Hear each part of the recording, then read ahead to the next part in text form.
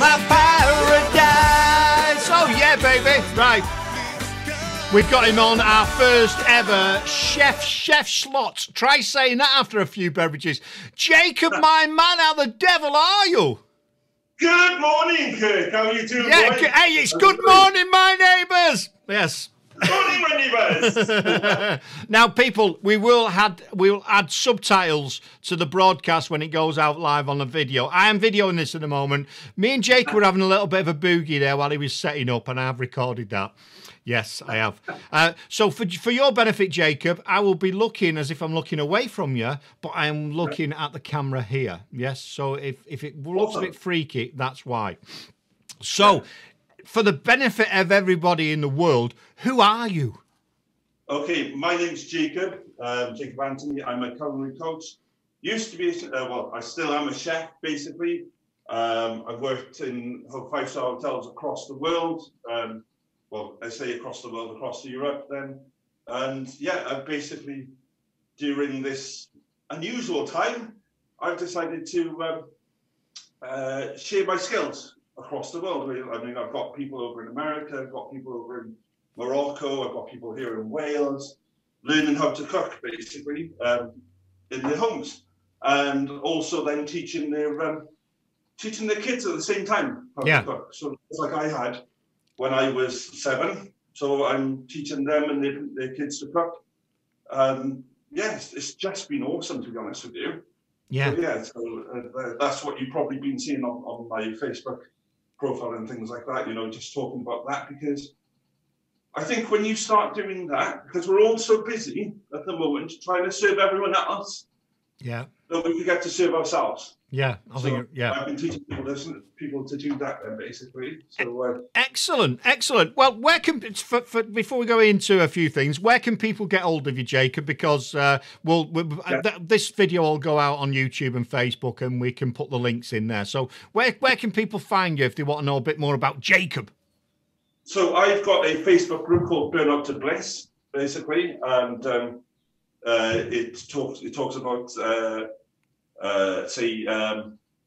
helping busy parent entrepreneurs then to learn to cook a lot more quickly. So basically, I go in there and I give actual chef tips to people then. So because what the cookbooks don't do is they don't teach you how to sort of cook like a chef would cook. Yeah. So and this is what I'm probably going to cover with you today, actually, a little bit. In terms of, you know, the Christmas season and stuff like that, because there's so much pressure on people, or they feel so much pressure right now. Yeah. In fact, every Christmas is just like, whoa, I'm cooking for so many people, I don't know how to organize it. And that's the organization that people trip up on. Basically. Yeah, you're right. I think that's fundamentally the issue, because if you put if you're doing a breakfast, for example, you don't put the eggs on before you've cut the sausage, bacon, and sausage, and all the rest of it, do you? You know, there's a sequence to follow. And I'm a dab hand at making a breakfast for loads of people. Even when I've got a massive hangover, it's one of my pieces. They all come down and go, "We're having breakfast." Banging head, right? And I just go into automatic mode because I've done it that many times. I don't even have to think about it. So I'll tell you what we're going to do. We're going to anyway. You crack on. You tell us, because we might play a song in a minute and then have a bit of a break. So basically, what I do, I'm going to give you 3 tips then for Christmas cooking. Yeah. 3 of the most important things you can do. And sometimes it doesn't even involve the oven. So just one of them doesn't even involve the oven to start off with, right? The first thing, and you Kirk, you'll understand this, okay? It's all about food hygiene, right? The first thing, because obviously you were a butcher before. I was, man. I was. I still am. If anyone starts, I'll stab them. Go on. You're all right. Carry on. Exactly. So the first thing that you want to do, right, is get your beast or your bird out of the freezer. Yeah. At least 24 hours. Before you and get it in the fridge, at the bottom of the fridge, right at the bottom. You know where these fridge manufacturers tell you to stick your salads.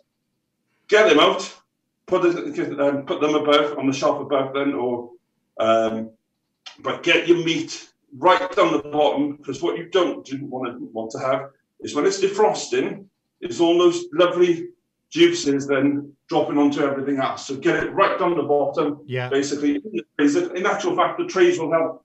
They'll help you by capturing the juices anyway. So you can just pour them out or use them as part of your gravy. Number 2 then is basically you're looking to get as much done as you can the day before. For example, you've got your veg then prepped. You've got them at least chopped up. You can even blanch them then.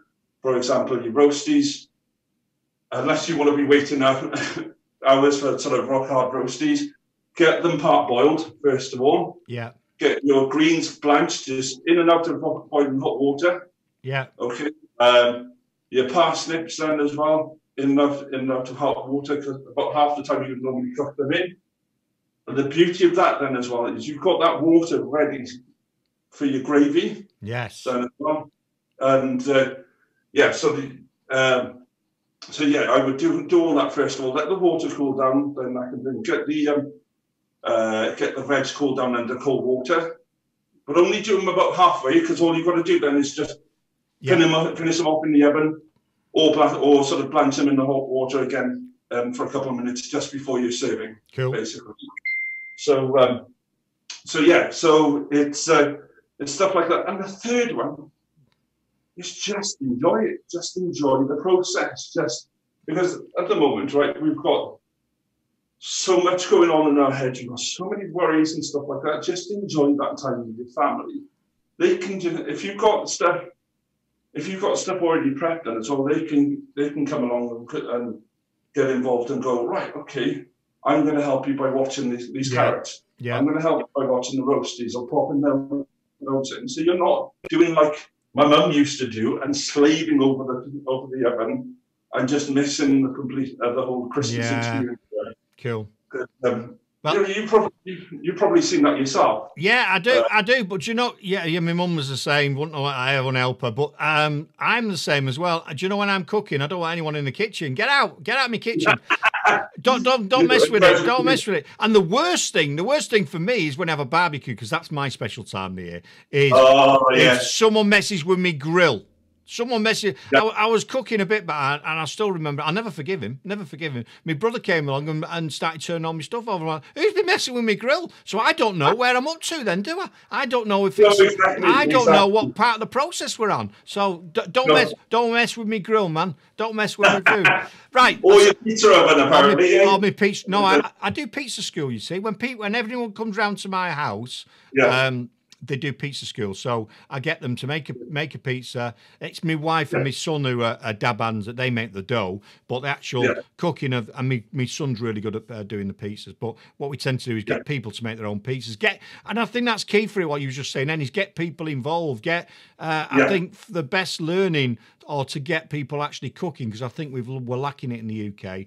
Is that transfer of knowledge from mother to daughter, son, or whatever? I don't think it's happening the same anymore, and I think that's a big issue.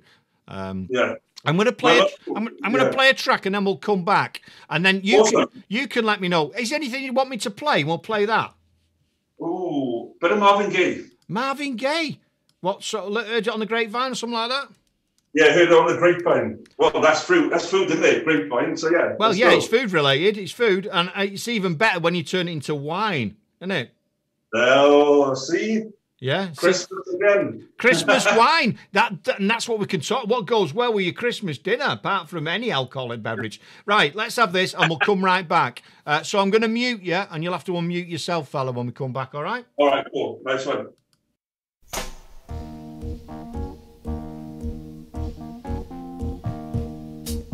We'll be right back with Jacob.